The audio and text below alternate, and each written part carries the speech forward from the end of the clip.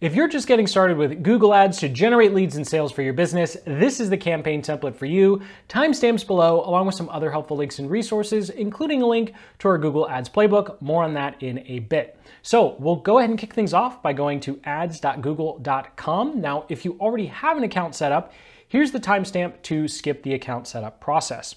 Otherwise, you'll go ahead and click on sign up here, and then you'll just use whatever email address you want to use for your Google Ads account. You can always change this later and add and remove access. Then if you've been working on an account in the past, you'll have a list of the ones you already have access to, or you can go ahead and create a new one, and then you'll get to a page that looks something like this, and you're going to want to click and switch to expert mode. Now, if you already have an account, I'm inside one of our Google Ads accounts right here. You'll click on the blue plus button, click to new campaign, and you will get to the same place. So whether you're just getting started setting up your account for the first time, or you already have an account and you're creating a new campaign, this is the page we all need to be on in order to get started. So we'll go ahead and start by creating a campaign without a goals guidance. And this just allows us more control when it comes to the options we're going to have available to us when we're creating our campaign. Then we'll go ahead and select search. So search means these are ads that are going to show up when someone goes over to Google, searches for a product or service, and these are typically the top 1 to 3 results. You can see here at the top for accounting and bookkeeping services, and then there will also be ads all the way at the bottom of the search results page as well. So this is going to be what our ads will look like and where they will actually show up on Google search. So we'll go ahead and we'll click search. Then if you have any conversion goals set up, those will be here. If you haven't set up conversion tracking yet, that's okay. You can still set up your campaign. Strongly recommend you check out this video linked in the cards in the description, Google Tag Manager video, to get all of your tracking codes set up with as minimal code touching as possible. So we'll go ahead and click on continue. I'll go ahead and give our campaign a name. I like to name it after whatever the product or service is being promoted, and then let me know what type of campaign it is. And I'm just going to put demo in all caps so I know to turn this off later. So we'll go ahead and click on continue. And the first decision we're going to have to make is how we're going to pay for our ads. So if you're just getting started for the first time, you're going to, instead of optimize for or pay for conversions, you're going to click on clicks here and set a maximum cost per click. Now, what should this number be? I'll go ahead and start at 3. Here's a table from WordStream. I believe this is late 2021 data, but it gives you an approximation of how much you could expect to pay per click based upon your niche industry. Obviously, some industries cost a lot more than others, and you're just going to have to figure this out as you start running campaigns, especially depending upon the actual country, state, even county that you're going to be running your ads in. So I'll go ahead and start with 3. Again, timestamps below to come back to that chart. We'll go ahead and click on next here. And then we have the option of other networks. So as we talked about at the beginning, we want to run search ads. They show up at the top when someone searches on Google and the bottom. That's the only place we want to show up. So we're actually going to uncheck include Google search partners, because a lot of websites out there use Google to power searches on their site. So as in this example, Mac site, if someone types in bookkeeping services, then there will actually be ads that will show up on that site in addition to whatever the search results are. So we don't want to show up on random searches across the web, right? And a lot of news sites use this as well. So we want to make sure we only show up on Google search. So we're going to uncheck search partners, and then we're going to uncheck display network to, again, just make sure we only show up on Google search. I'll leave a link in the cards in the description to a responsive display network campaign guide that goes through exactly how to set that up. It's really awesome after you have a search campaign up and running.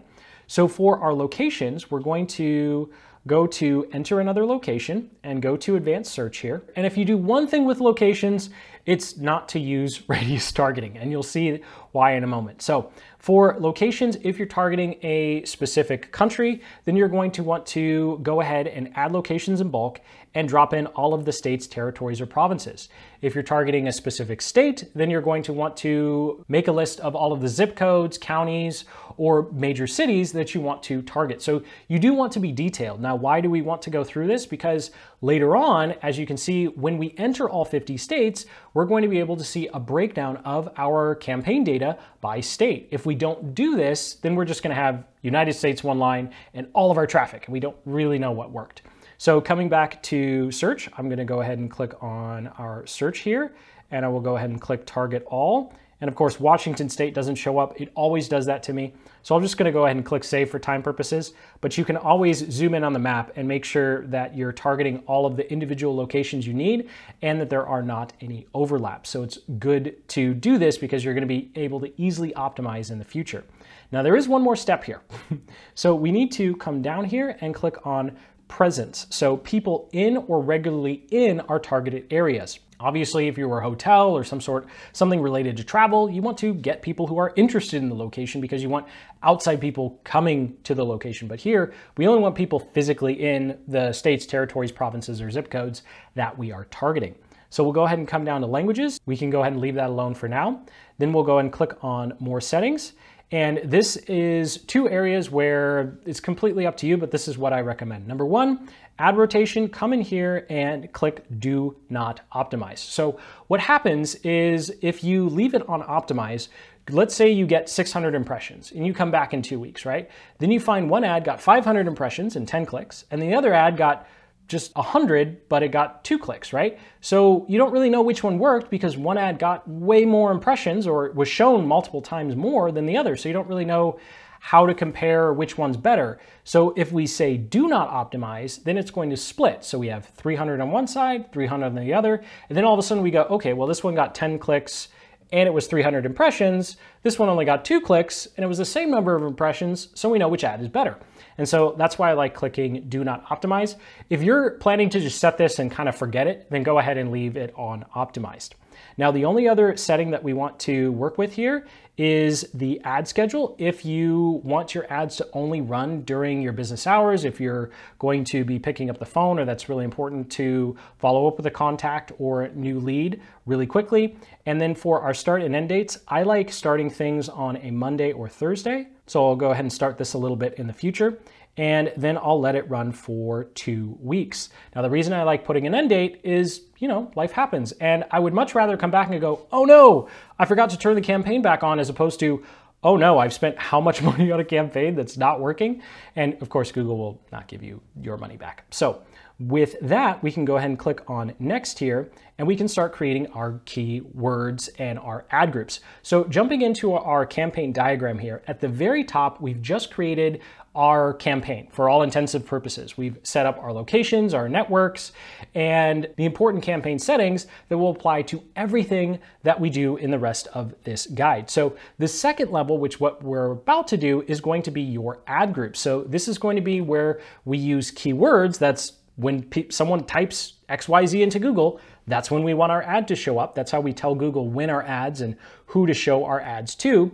And then the final level will be actually creating our ads, the things that people actually see, the words that people see to click on to go to your website and hopefully make a purchase or join your email list or give you a call as a new lead. Now, jumping back over to the Google Ads interface, we need to come up with some keywords. Now, they have a really cool tool here where you could enter your product or service. Let's say we were a Facebook ads agency, and we could go ahead and click to get keyword suggestions. Although these are going to be very surface level and very broad, so it's probably not a good idea to spend your hard-earned cash on these specific keywords. So you have two options. Number one, you can go ahead and use the keyword planner. So I'll leave a link in the cards in the description to a full guide that's just as long, if not longer than this one, on how to do really in-depth keyword research to find those perfect low-hanging fruit opportunity keywords. Or number two, you can just cheat and use this keyword formula. So these are the keyword formulas I like using for e-commerce or for lead generation. Again, link in the description to our Google Ads playbook that actually has all of these and a couple more for you. So I'm going to go ahead and cheat and just use these formulas. And when you're just getting started, you only need 3 to 7 ad groups. So these would be the 3 ad groups I would set up if I was a Facebook ads agency. So I'm going to go ahead and skip the suggestions for now, and I'll go ahead and remove them because they just dropped them in there. And I will go ahead and paste in the keywords that I want to use from this list. Again, link in the description to our Google Ads playbook that goes through exactly how to use whatever product or service you have with these formulas to quickly have some really great buyer intent keywords, because that's what we want. We want keywords that represent people who are looking to buy, right? Because we need to sell our products and services. And so something that you'll notice here though, is we've put quotations and brackets, and we have two different versions with a quotation and bracket for each one of our keywords. So not to spend too much time on this, but we are essentially telling Google, saying, hey, you know what? We really want people who are specifically looking for this. We don't want people who are just making any old search about Facebook ads. We really want people who are specifically looking for a management or agency. So here's a quick chart that goes through the differences between the match types. I pretty much never use broad anymore. It's just going to be phrase and exact.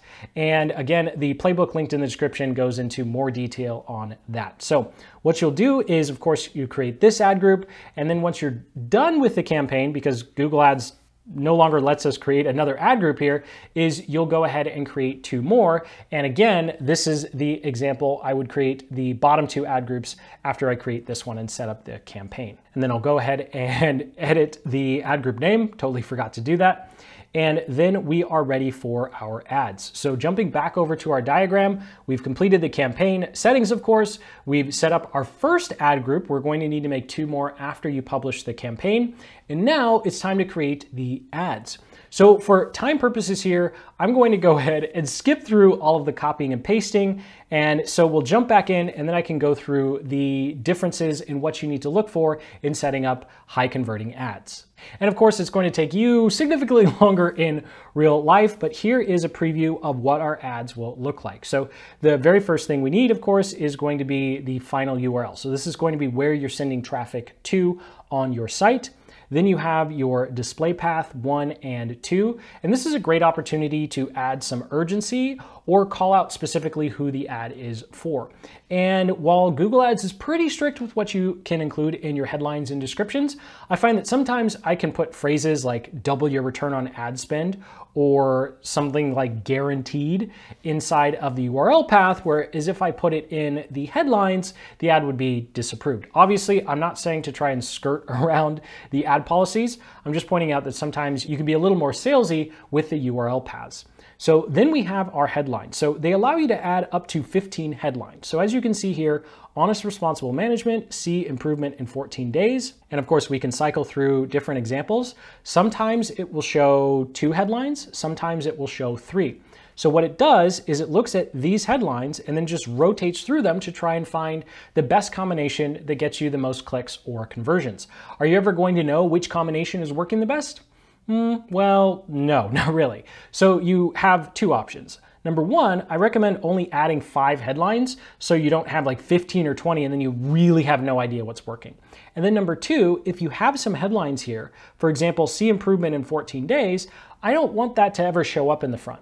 So what you can do is you can click this little pin icon and tell Google Ads, only show this in position 3. So you can do that with, I'd say, up to 2, and then Google starts getting annoyed that you're trying to control too much. So 5 headlines, up to 2 of them pinned in a certain location, and you're good to go. You're going to want to make anywhere from at least 2, please make at least 2 different headlines, up to 3 or 5. So depending upon your budget, if you're doing something like $5 a day, 2 ads is plenty, because we want to make sure that our budget doesn't get spread so thin where you see each ad only got like 100 impressions or 5 clicks. And you're like, well, I don't really know what's working. Well, we just had too many ads and it was spread out across two okay, I'm getting sidetracked here. Spread out across, spread your budget too thin.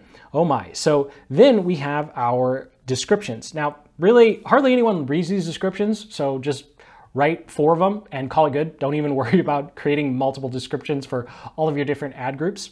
And of course, if you want more insight into how to actually write these, what you should include in your headline and your description, because your headline should be really focused on the benefits and getting people to click. Description just adds a little bit more in terms of features. I'll leave a link in the description to our Google Ads playbook that goes through the formula we like to use for writing Google Ads. So then we also have something called site links and callouts. And these are little bonuses that you can add to increase potentially increase the size or real estate of your ad. So you can see in white here, we have Seattle Agency Honest Responsible Management. That's our headline. Then we have sit back and let us bring you 3 to 5x ROAS. That's our description line. And then you see there's these little, very gray, super hard to read, Google partner, our ROI driven, contract-free account ownership. Yes, I think I can read. And these are called callouts. So these are little features. You can do social proof if you have any sort of certifications or something like shipping 24/7, or you have a generous refund policy, 90-day guarantee. Those are great to put in the callouts. They aren't always going to show up, but you might as well. There's really no penalty to. And then your site links here, you see free audit, about us, ROI driven. Obviously we need two different ones there, but these allow you to segment the people who are showing up to your site. So unlike the link we set up at the top when we created our ad here, these are going to go to different pages on our site. So it's a great way to segment. Again, link in the description to the playbook that walks you through how to kind of put these together. So we'll go ahead and click on done here. So we've created our first ad. You're going to want to have at least 2. If you're at $5 a day, 2 ads is plenty. Your budget's going to go really, really fast. So then we can go ahead and click on next. And with that, we've almost set up our campaign. You can see here, it's giving us an average daily budget recommendation of $45. That is a lot, although targeting PPC agency or Facebook ads management in Seattle, of course, is going to be pretty expensive to begin with. So hopefully it's not as crazy expensive for you. So we can go ahead and select a custom budget. So I'm just going to go ahead and set my budget to $5 a day. And of course, it's going to tell me that, hey, you should spend more money so you can show your ad more. So when you see warnings like this, don't freak out. It's just Google saying, hey, if you spend more money, you get more traffic, which is kind of self-explanatory. And of course, what they're not saying is then Google makes more money, right? So we can go ahead and set it to $5 a day, and we'll go ahead and click on next to review our campaign. And of course, it's telling us that it does not expect us to get any traffic whatsoever. So we might get a couple clicks, and of course we might find that the keywords are just too expensive, and we need to go do some other keyword research to find less expensive keywords. So I'll go ahead and scroll all the way down here, and then I can click to publish the campaign. Now, if you're setting your ads account up for the very first time, you'll get to a page that looks something like this, where you'll enter your billing information, and then you can go ahead and set up your credit card, and you'll be billed every couple $100 that your campaign spent. So it's not necessarily going to be on a monthly basis. And so you can go ahead and click on submit, and then you can explore your campaign and get into your campaign settings to start setting up your additional ad groups. Now, if you already have an account already set up, you're not going to go through this process. So jumping back to my account here, we'll go ahead and click on Publish Campaign. I'll ignore the missing information here. Of course, it wants me to fix those site links that were doubled up. And now you can see we have our campaign, and we can go ahead and click this blue plus button to create another couple of ad groups. And again, with this example, I only created 1 ad group, so I'd create 2 more and then just run it for a couple of days or weeks to see how things play out. So thank you so much for watching. Sincerely hope you're a lot more confident when it comes to setting up your Google ads for leads and sales. Go ahead and comment below if you have any questions. I do still read and reply to every single one. I might be a little slow sometimes. And check out that link in the description to our Google Ads playbook that has our latest campaign settings and recommendations, especially when it comes to those keyword formulas and how to actually write your ads. So hit that like button, subscribe for more marketing guides just like this one, and until the next, keep building the business you love.